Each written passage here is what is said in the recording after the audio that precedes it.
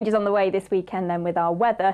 It's sort of split right down the middle. Tomorrow's looking very similar to today. It's going to be quite cloudy, it's going to be mild, but the change will come overnight into Sunday. So we're going to see this cold front moving through, really freshening things up, taking a bit of patchy rain, but also a lot of cloud with it. So high pressure then through Sunday and Monday, meaning dry with lots more sunshine, but temperatures will certainly be down on where they have been in recent days. And you can see that when showing the air mass here. The blue tones are moving in from Sunday onwards, so it's going to be quite a chilly week of weather next week, particularly when you compare it with how mild our temperatures have been.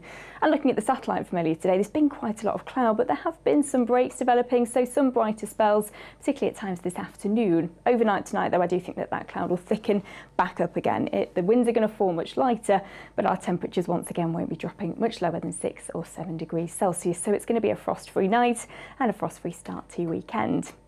High waters then tomorrow, Filey, we're looking at 3:44 and then again at 3:58 in the afternoon.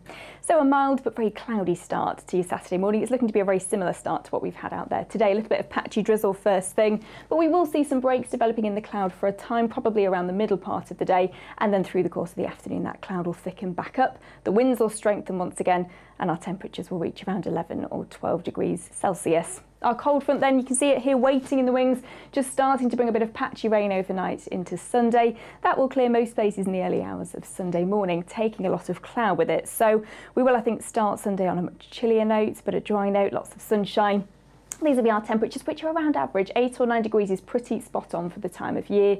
I think Monday, very similar, again, dominated by high pressure, so dry with lots of sunshine, but much colder than it has been. We'll probably see a widespread frost overnight into Monday. Our temperatures could continue to drop off a little around the middle part of the week, but with that high pressure firmly in charge, things look to stay mostly dry and settled until around Friday. Thank you.